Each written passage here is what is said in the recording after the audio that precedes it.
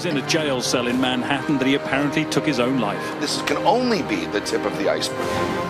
Jeffrey Epstein, a name that has sparked endless controversies and continues to send shivers down the spines of the elite. I wanted Jeffrey Epstein to stay alive for two reasons. One, so that his victims could get their day in court. And two, I wanted him to snitch on all his high-profile friends. But didn't he die, you might ask? Why are people still talking about him? We already had questions about his whole operation. Now, we have additional questions about how he died. This morning, the question on many minds: how did Jeffrey Epstein die while in federal custody? Well, recent online chatter suggests that Jeffrey Epstein might still be around. Picture of Jeffrey Epstein that was found. This is real, folks. This is actually a photograph of him on August 30th. But before opening that box, let me refresh your memory about the guy himself. A registered offender who made a fortune as a hedge fund manager in the 1980s and 90s. Epstein gained notoriety as a wealthy financier with powerful connections. However, his reputation took a dark turn when he faced allegations of trafficking minors. The first accusation was made in 2005. Years later, Epstein was discovered deceased in his cell with a bedsheet around his neck. But recently, a video surfaced showing someone who resembles Epstein alive and well. Given the conspiracy theories surrounding his supposed suicide, this revelation isn't entirely surprising. So get ready for a rollercoaster ride through this bizarre saga. But first, let's get to know the man behind the headlines. Epstein was well-known and influential. Movie directors, actors, politicians, princes, and even presidents. Jeffrey Epstein was born on January 20th, 1953, in Brooklyn, New York. He didn't really have an out-of-the-ordinary life before stuff went down. Growing up in an ordinary neighborhood, Epstein displayed remarkable intelligence from a young age. He graduated from Lafayette High School at the age of just 16.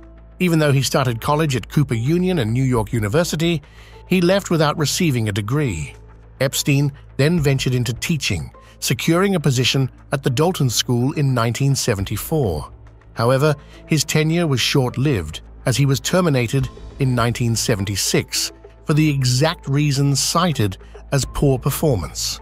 He then got into finance after meeting Alan Greenberg, the CEO of Bear Stearns, during his teaching days. This led to a job at Bear Stearns in 1976, where he quickly became an advisor to some very rich clients. But that wasn't all.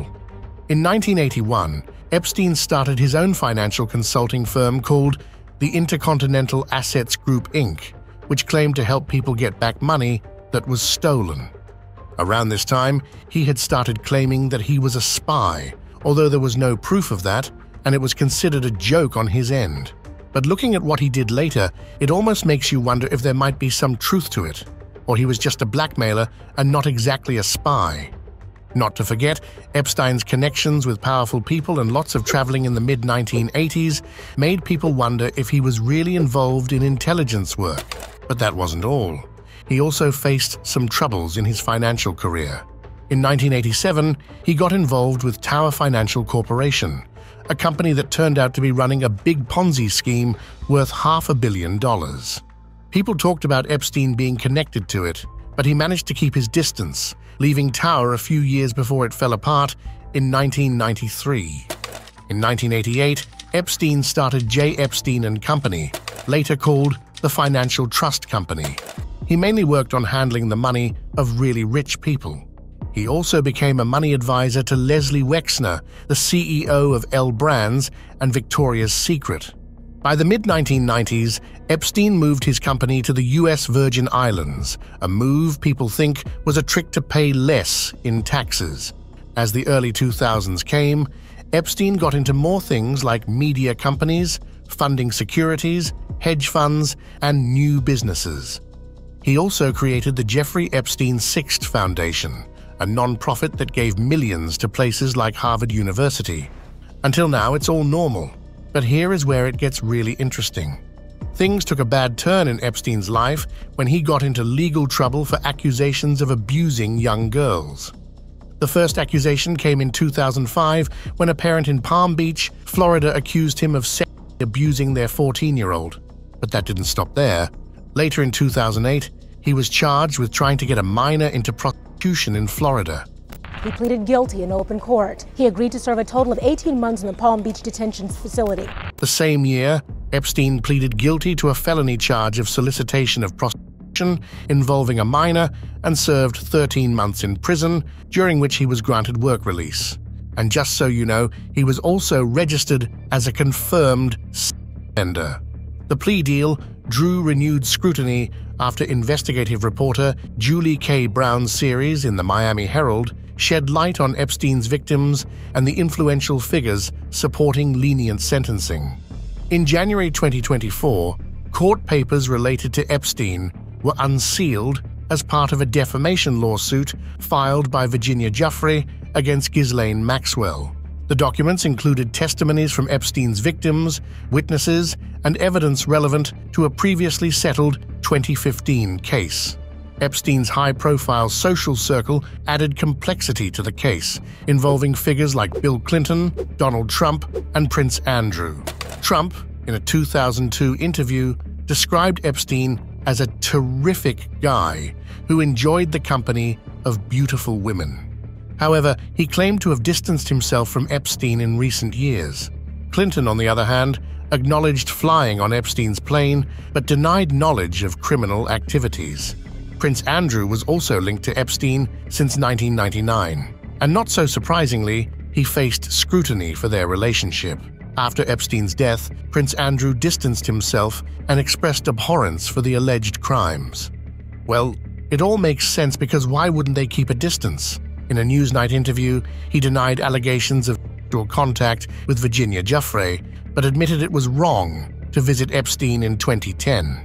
At the end of the day, with the benefit of all the hindsight that one can have, it was definitely the wrong thing to do. But at the time, I felt it was the honourable and right thing to do. I admit fully that my judgment was probably coloured by my tendency to be too honourable. Following public criticism, Prince Andrew announced stepping back from public duties for the foreseeable future. But here is where it gets big and crazy. Jeffrey Epstein's case witnessed the unsealing of court documents expected to include names of over 150 individuals linked to Epstein became public knowledge. And as I mentioned before, there were names of powerful figures such as Prince Andrew, Donald Trump, Bill Clinton, and others involved in the case. The names and details contained in these court documents provided insight into Epstein's social circle and connections, shedding light on the extent of his associations. Now, let's move on and discuss how these names made a place in those documents.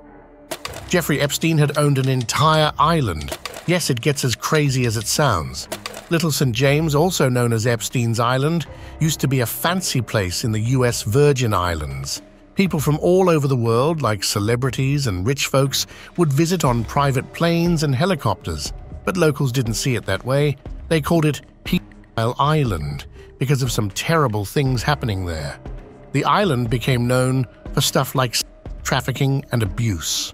Attorney General Denise George exposed a concerning truth about the apparently peaceful island, identifying it as a covert hub for trafficking. Alarmingly, figures such as Epstein and his associates managed to engage in illicit activities there without facing law enforcement scrutiny for an extended period. A lawsuit filed in January 2020 revealed Epstein's involvement in a reprehensible trafficking scheme spanning over 2 decades, exploiting children as young as 11 on his Caribbean estates. The Attorney General also worked on exposing the intricate system of companies utilized to conceal these criminal endeavors. In 2023, Ghislaine Maxwell, who was linked to Epstein, had a trial for trafficking, bringing more attention to the island's dark side. She got convicted, and people started looking closer at what happened on Little St. James. Little St. James, with its coral reefs and blue waters, went through big changes under Epstein's ownership. He built lots of buildings, pools, and even a strange-looking structure people called a temple. Everyone had different ideas about what the temple was for, like secret rooms or weird rituals, but some said it was just a study and music room. Not only that, Epstein also bought another island nearby in 2016. The US Virgin Islands, where Epstein registered as a offender, got attention for not stopping what was happening on the islands. According to all the currently available reports, life on Jeffrey Epstein's island, Little St. James, seemed like a mix of luxury and secrecy. Before his 2008 conviction, Epstein visited the island 2 or 3 times a month, staying for several days. Former employees described it as a peaceful retreat where Epstein would casually stroll around in flip-flops, with meditative music playing and women often sunbathing topless. The island always had women around, sometimes young and always attractive. They would arrive on a boat called the Lady Ghislaine, reportedly named after Epstein's associate Ghislaine Maxwell. The staff, numbering around 70, wore black or white polo shirts and had to keep everything they saw confidential. They were strictly instructed to stay out of Epstein's sight when working and were not allowed in his offices, one of which housed a closely guarded steel safe. Epstein had a peculiar interest in what he called pirate treasure, which referred to old rum bottles and crockery scattered around the island. He would pay his staff for interesting finds in good condition, ranging from $100 to $1,000. Miles Alexander, who managed the island with his wife Kathy for several years, spoke to the Daily Mail, describing Epstein as a kind man. The couple emphasized their discretion in their role, stating they never witnessed anything inappropriate. When hired, they were instructed with the motto, "What Jeffrey wants, Jeffrey gets."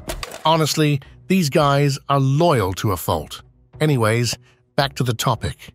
Epstein hosted a range of famous names on the island, including theoretical physicist Stephen Hawking, Nobel laureate Lawrence Krauss, comedian Chris Tucker, and Prince Andrew of the United Kingdom. Guests would arrive at St. Thomas Airport and then be shuttled to Little St. James on one of Epstein's black helicopters. Apparently, he spared no expense for his guests, even modifying a submarine for Professor Hawking to experience an underwater tour.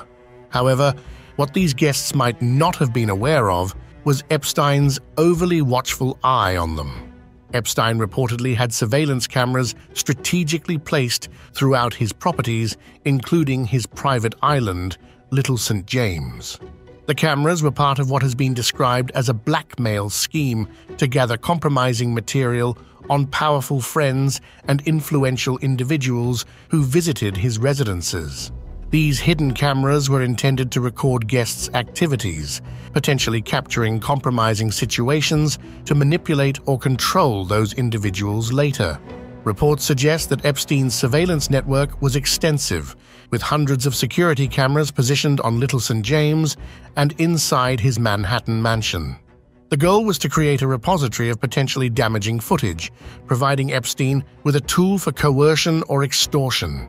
Epstein had extensive surveillance inside his home, including tiny pinhole cameras. I looked on the cameras and I saw toilet, toilet, bed, bed, toilet, bed. I'm like, I am never going to use the restroom here. But why didn't anyone do something to stop this guy? Well, people did notice Jeffrey Epstein's alleged trafficking activities, but various factors contributed to a lack of intervention. Locals on St. Thomas, where Epstein's island is located, started gossiping early about his activities, referring to his private jets as the Lolita Express. Even scuba divers approaching the island reported being patrolled by security guards.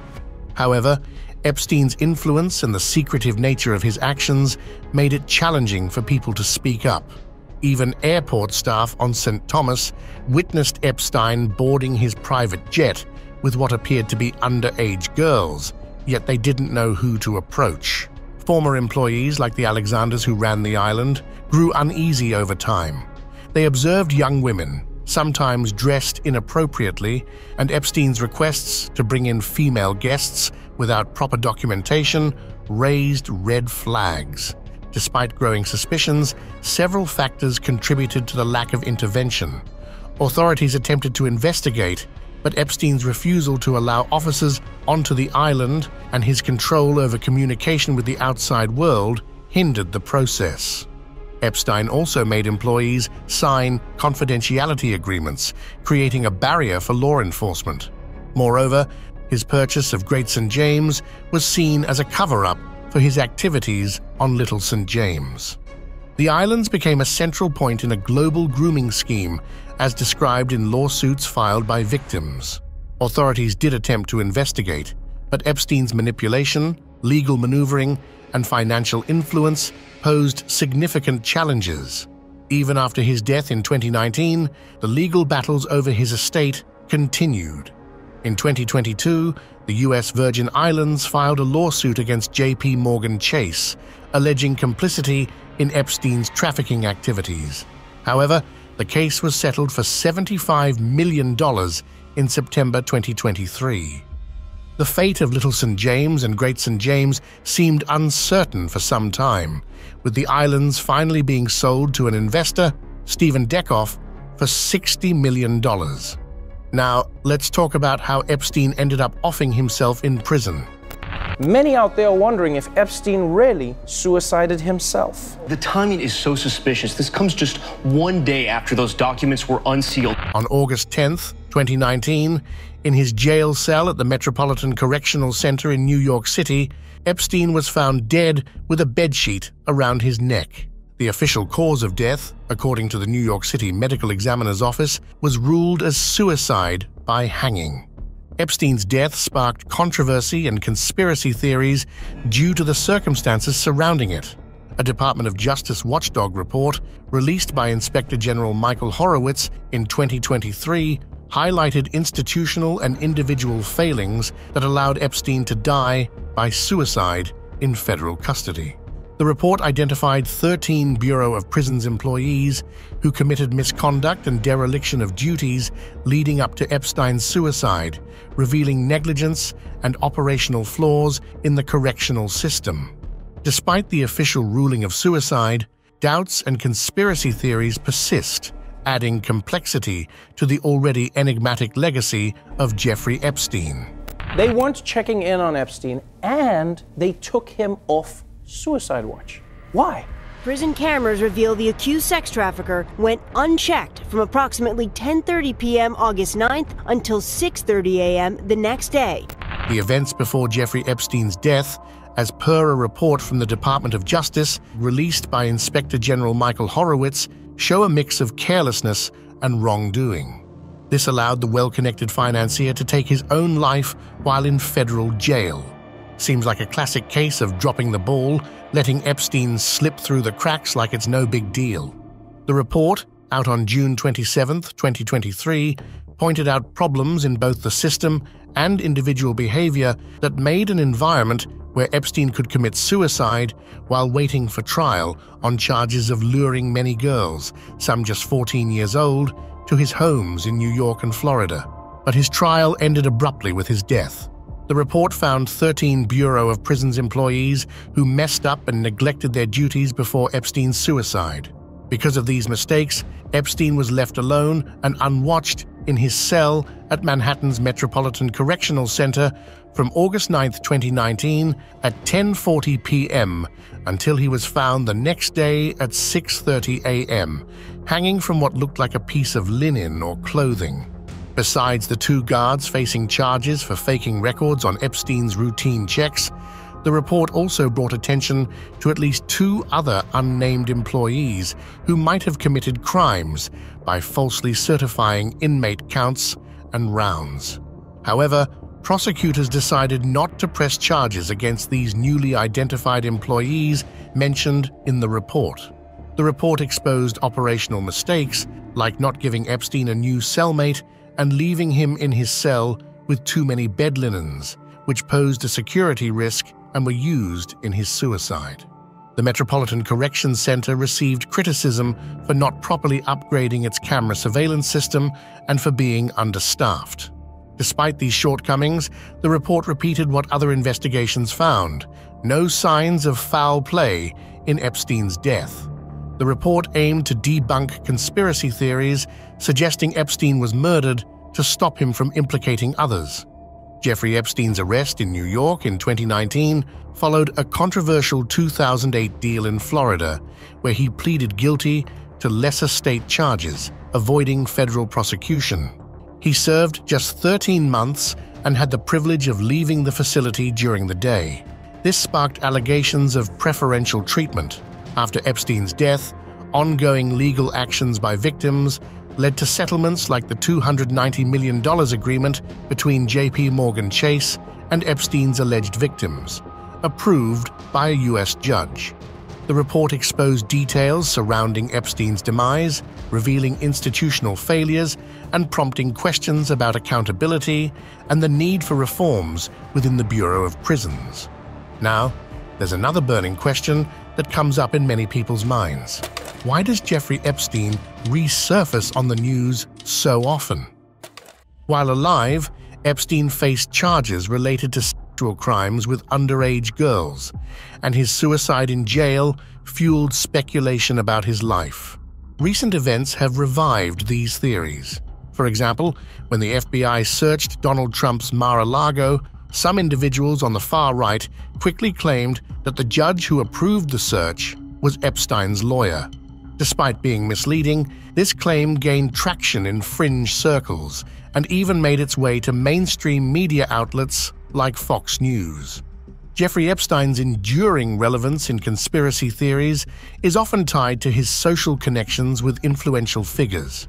Conspiracists exploit these associations to depict various political events as part of hidden, sex-fueled abuses and cover-ups. The circumstances of Epstein's death, officially ruled as a suicide while in Bureau of Prisons custody, have intensified the proliferation of theories and memes. However, it's the documented facts of his crimes that position him as a central figure in the realm of fringe bogeymen. These conspiracy theories have found a haven in the current right-wing media landscape, with online engagement gravitating towards conservative sites. Figures like Alex Jones utilize Epstein's life and death to blur the lines between established facts and popular speculation, crafting narratives that align with conservative victimization themes. Epstein's connections to Trump are often left unspoken in extremist circles, using references to Epstein as a tool to undermine those critical of Trump. This tactic shapes debates within the pro-Trump community, providing validation and deflecting criticism against Trump. Extremist groups exploit Epstein's associations to spread hateful stereotypes, further eroding cultural barriers between fringe and mainstream commentators. Following Epstein's death, various conspiracy theories emerged. Let's take a look at them. His circle included some high-profile individuals. Everyone from Bill Clinton and Donald Trump all the way to famous scientists and even royalty. Recently, almost 950 pages of important court papers were opened up, shining a light on the friends of Jeffrey Epstein. These papers were part of a lawsuit from 2015 when Virginia Giuffre accused Ghislaine Maxwell, Epstein's friend, of several inhumane acts. In 2022, Ghislaine Maxwell faced significant legal consequences, while Epstein took his own life in 2019 while awaiting charges related to allegations of misconduct with young girls. Among the names surfacing in the revealed court documents, some are quite well known. For instance, Prince Andrew, a member of the British royal family, faced accusations from Johanna Sjoberg. She described an incident in 2001 at Jeffrey Epstein's home where Prince Andrew allegedly touched her breast during a photo with her and another accuser, Virginia Giuffre. Alan Dershowitz, a prominent Harvard law professor, found himself accused by Jane Doe 3. She claimed that Epstein compelled her to have intimate relations with Dershowitz when she was underage. The documents also shed light on Jean-Luc Brunel, a French model scout. He was awaiting trial on charges related to the rape of underage girls, but surprisingly, he died by suicide in a Paris jail in 2022. The court documents also bring forth the names of other well-known individuals. David Copperfield, the renowned magician, is mentioned as a friend of Jeffrey Epstein. testimonies, like Johanna Schoberg's, recount encounters with Copperfield at one of Epstein's residences. Former U.S. President Bill Clinton is referenced in the documents, although without accusations of any illegal conduct. The papers describe a plane trip involving Clinton, Epstein, Geoffrey, and others to one of Donald Trump's casinos. Speaking of Donald Trump, the former president is mentioned in the records, but he faces no accusations. The documents also highlighted physicist Stephen Hawking through an email from Epstein to Ghislaine Maxwell in January 2015. Additionally, the court papers refer to the late pop icon Michael Jackson, seen at Epstein's residence. However, there are no accusations of wrongdoing against Jackson either. This being said, there is so much more that has recently come up on the surface. The fifth and final batch of court documents linked to the Jeffrey Epstein and Ghislaine Maxwell case has been unveiled, presenting startling allegations against more notable figures. New York Judge Loretta Preska unsealed these documents in December as part of a defamation lawsuit filed by Epstein accuser Virginia Giuffre against Maxwell. The lawsuit's outcome led to the public release of over 215 documents, shedding light on different facets of this contentious case. And now, on to the question, is he alive?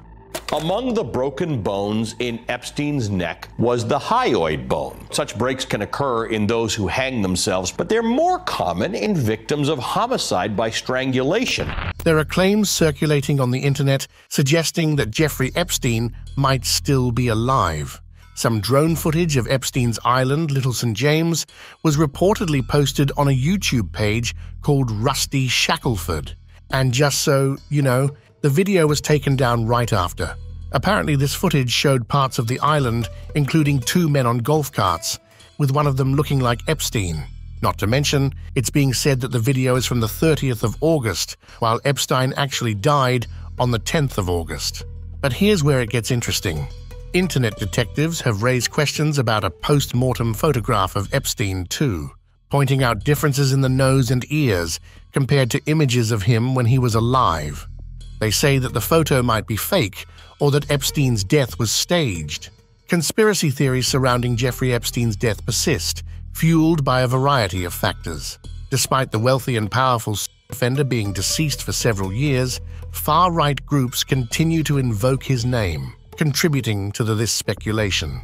Epstein's demise, officially ruled as suicide, has become a focal point for numerous conspiracy theories. Some even say that he faked his own death and now is working as a spy or something, or probably chilling at a beach. Who knows? These theories question the circumstances of his death, with polls indicating widespread skepticism about the official narrative.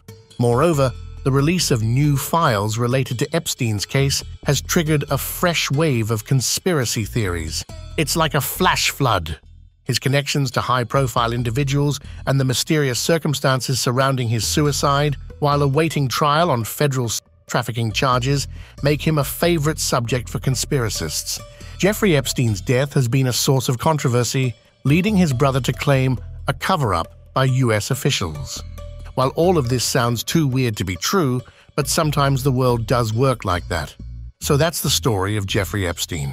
A terrible guy with a complex story. What do you guys think? Is he still alive? And if you think he is, who do you think is covering for him? Also, don't forget to subscribe for more updates and content like this. Your support means the world to me.